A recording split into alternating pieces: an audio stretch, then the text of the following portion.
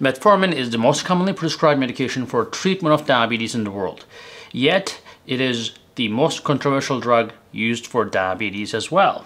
Today, I will tell you your alternatives to metformin. Now, these will include alternative natural remedies that work, or regular pharmaceuticals if you're not into dietary supplements or do not believe in them.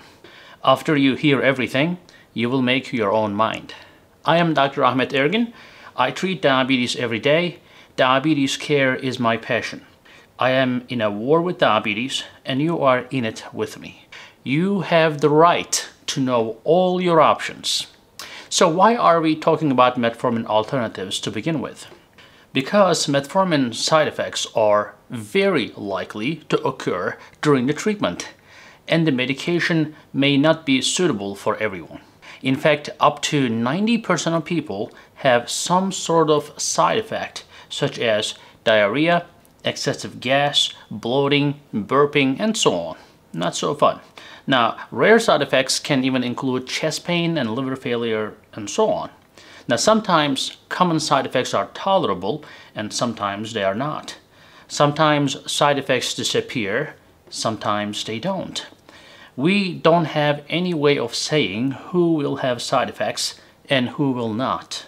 Also, there is significant controversy over whether you can take metformin with kidney disease and whether metformin causes any kidney damage at all.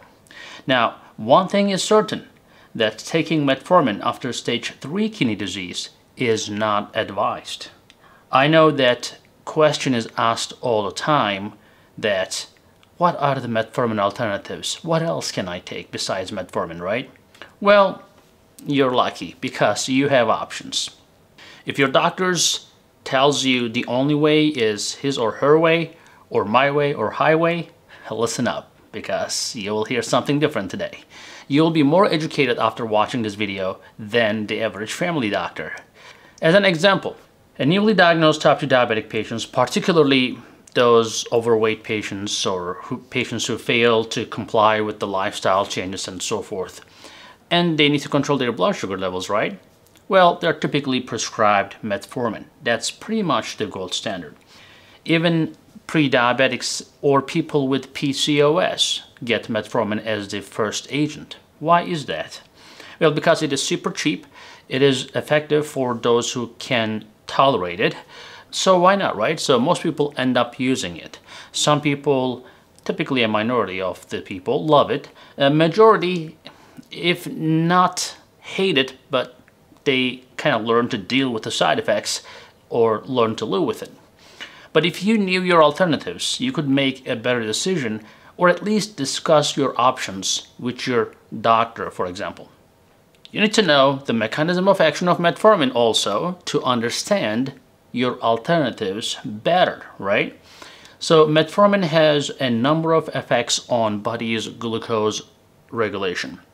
It primarily lowers glucose synthesis, making glucose, in the liver, and prevents the glucose absorption in the gut. Metformin also boosts the glucose absorption through the skeletal muscle so that the glucose does not hang out in your blood. Finally, it also enhances insulin sensitivity. As a result, lowers your blood sugar levels. Metformin has no effect on insulin secretion. So, what are your alternatives? Let's start with the simplest one, the lifestyle change, right? Well, the studies have repeatedly confirmed that you can actually achieve diabetes control, especially early stages, by restricting calorie and carb intake. Because excess fat in the liver causes excess supply of fat in the pancreas, which leads to impaired functioning of the pancreas, which is the insulin-producing hormonal gland in your body. Now, reduced intake of calories not only decreases the production of glucose, but also contributes to weight loss, along with the clearance of fat from the liver and pancreas. What is your other option? Well, extended release metformin can be an alternative to standard metformin as well. So most of you may never heard of that, or some of you may already be taking this, but it is slightly more tolerable than regular metformin. But there is no guarantee that you will be able to tolerate extended release metformin if you have trouble to begin with metformin as well. Now, berberine as an alternative to metformin as well, right? So berberine is a great diabetes supplement that is frequently used to treat type 2 diabetes. Not by the doctors, but by the people. Now, berberine is a bioactive compound found in a variety of plants, including the berber shrub family. But berberine is a really good compound that can improve insulin sensitivity. Hundreds of different studies have been conducted to determine its effect on type 2 diabetes and cholesterol, and most of them pointing to metformin-like features. It works with a cellular mechanism called AMP kinase activation, which is an enzyme that works as a partial signal switch, and it helps you improve your insulin resistance by making your own body break down glucose better and faster. As a result of that, your cholesterol also improves, and your LDL, the bad cholesterol, also improves. What else it does? It also improves the gastrointestinal flora, your bacteria in the gastrointestinal system, by increasing the good bacteria, and it helps to reduce the amount of carbohydrates that are absorbed or broken down by your body. So, although berberine, like metformin, can cause side effects too. So many people prefer berberine over metformin because it is completely natural and it has a lower toxic potential than the other agents like metformin. And unlike pharmaceuticals such as metformin, berberine is completely natural, it is completely plant-based, and it can be found in supplements. Now, we're going to talk about the berberine's cousin, dihydro-berberine, in a second, but before that, I want to emphasize that both berberine and metformin can cause gastrointestinal distress, but berberine is less likely to do so. So, is there anything better than berberine, right? That's the question. Is there such thing? Yes. Dihydroberberine is a superior form of berberine. Dihydroberberine's chemical structure allows it to be more readily absorbable by the body, and it reduces the side effects. Simply put, only a portion of the standard berberine is absorbed after passing through the gut, such as like 20% of it. Now, berberine has a problem with the absorption and distribution in the body overall. As a result, a greater portion of the berberine is wasted, and it can lead to bacteria digesting berberine, causing bloating and so forth. This is why dihydroberberine is superior to berberine, because when you take dihydroberberine directly, the active form of berberine is not wasted, it is totally absorbed and distributed and metabolized within the body very easily. Now, scientists also discovered that the dihydroberberine has a higher bioavailability overall. 5 times actually, not overall, 5 times better bioavailability. So remember, in our super berberine product, we have dihydroberberine and Ceylon cinnamon in a 20:1 concentration. Very strong. According to my long-time research, that is the best combination and a healthier, natural alternative to metformin. There are other drugs, such as sulfonylurea drugs. Some people may say alternative to metformin, but no, it's not. The mechanism of action is totally different than metformin, and the side effects of these medications like glipizide, glyburide, or glimepiride are totally different and worse. They make your pancreatic cells make insulin all the time without taking a break, causing long-term failure of your pancreatic beta cells. You can still have even abdominal pain and diarrhea, but the worst problems associated with sulfonylurea class is that it is low blood sugar and weight gain.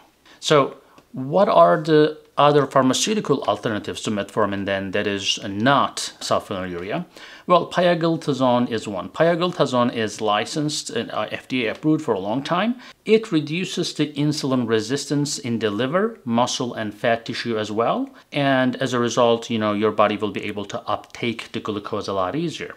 So it is, in a sense, we call it an insulin sensitizer, in a way similar to metformin, although not exactly. It does not have the gastrointestinal side effects of metformin, but it does cause weight gain, water retention, or edema, you can call it, and a possible worsening of heart failure if you are taking that medication with insulin. And a possible increased risk of bone fractures have been reported, and a slight but questionable risk of bladder cancer that is not necessarily confirmed. However, if you or someone in your family has bladder cancer, I would definitely stay away from pioglitazone.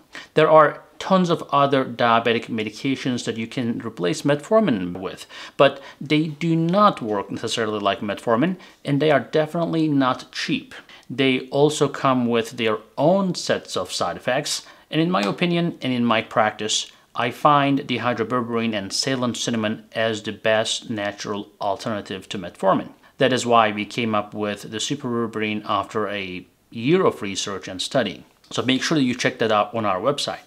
Now, if you cannot afford SugarMD, which I totally understand, you can still consider extended release metformin or pioglitazone as a less expensive generic medication option. Or you can simply switch to a different medication that your insurance covers if keeping your glucose under control is your ultimate goal. Again, berberine and dihydroberberine also provide longevity benefits, anti-cancer benefits, and heart benefits as well that you may not find in other diabetic medications. Now, a few medications such as Jardiance, Farxiga, and Ozempic and Victoza are some few examples of diabetic medications that have been proven to be cardiovascularly beneficial. So make sure you discuss those options with your doctor as well. So when it comes to natural alternatives though, unless your doctor is open to those things, you will probably just waste your time. They will block you out. So don't even bother discussing those with your doctor if they are not open to it. Do your own research, keep learning, and at the end, that's why I'm here. I hope this video helped you understand the best alternatives to metformin.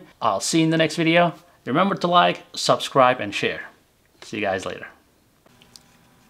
Hey guys, I hope you're enjoying this channel so far, and I hope you subscribed already. If you didn't, do it. And if you did, watch this video right there. I think that will help you too.